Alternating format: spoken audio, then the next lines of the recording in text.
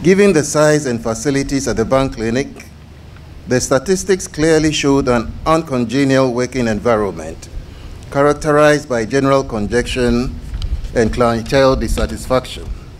Furthermore, the total active and retired staff population had increased to over 3,000 with a dependent population of about 10,000, which was projected to exceed 15,000 in the coming years.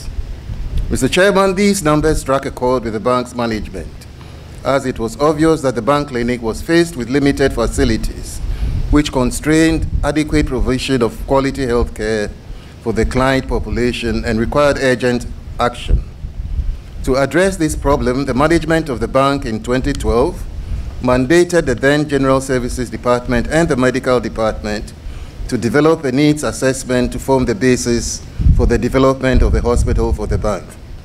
Through a competitive tender process in 2013, a design and build contract was signed between the bank and the Universal Hospitals Group for the construction of a 65-bed hospital on the bank's property at East Cantonments at a cost of about 80 million euros.